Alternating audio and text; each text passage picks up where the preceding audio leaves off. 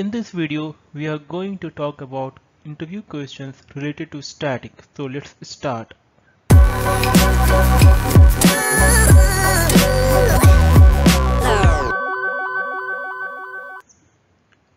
Welcome to another video. If you're new to Byte programming and don't want to miss any update, remember to subscribe. In this video, we will talk about interview questions starting from beginner level to the expert level. What is static or define static? In Java, static is a keyword and static can be used to create fields and methods that belong to the class rather than to instance of the class. Where static keyword could be applied. In Java, we have class level, we have method, we have variables. So static could be applied on variables, methods, block and class. And those class would be nested class. Top level class couldn't be static. Let's see example of each one of these. So variable, generally we write Java in variable as int a equal to 1. So if we are appending static before that, a is called a static variable of type int. Similarly, for block we use curly braces. So if we are writing static before curly braces, it's called static block. If we are using static keyword in method definition, it is called static method. For example, main in Java is your static method. In case of nested class, it should be an inner class only. An outer class could not be static. Can we have only static block in a class without main method? Again, this is a beginner level question. Till Java 6 it was possible. With Java 7 it will give you compilation error. So if we execute only static block without main method, it will give compilation error, main method not found in the class. How static methods and variables could be accessed?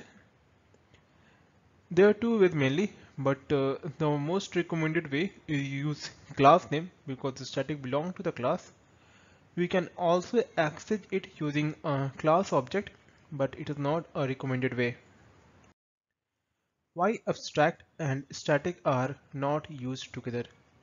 Whenever we use abstract, we are trying to implement the concept of abstraction. So the abstract methods should be implemented in another class, but static belong to that class, so both can't be used together. Can we reference non-static method from static context? No, we can't reference a static method from non-static context. Only static method could be referenced from static context. Doing so will give you a compilation error saying can't make static reference to non-static. When does static is executed? Whenever we compile the Java program, its bytecode gets generated and bytecode is used by the class loader to load into the class memory at the runtime. So static is always executed at class loading, and if we have a static block, instance block and constructor in the same class, then order of execution would always be static block first, followed by instance block and then constructor. In which order static is executed in a program? To understand this, there are two concepts. First is belonging to the same class and another is belonging to the concept of inheritance. So if there are multiple instances of static in the same class, it is always from top to bottom, the order in which they are written.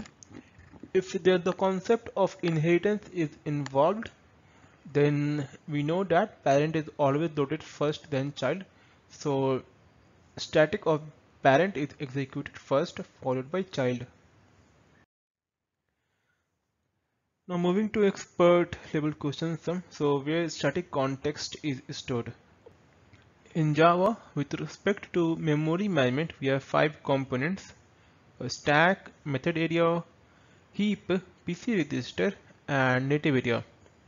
So static is stored in a method area.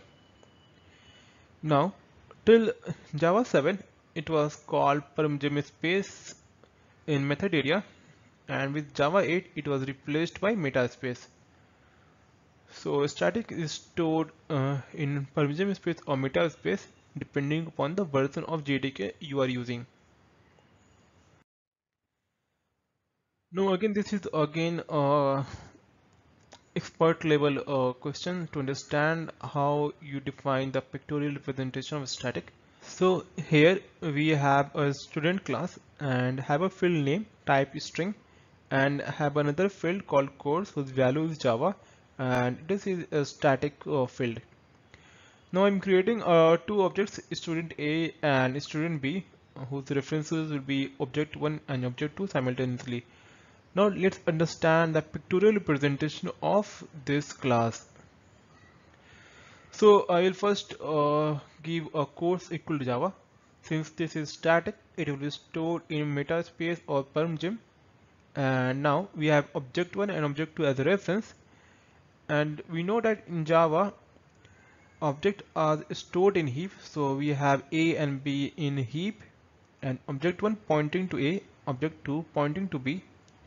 Now this field course whose value is Java would be shared, and there will be only one copy of course. So course is shared among A and B. Moving ahead, does interface contain static methods? Yes, interface contains static methods from JDK8. Before JDK8, it was not possible to write static methods in interface.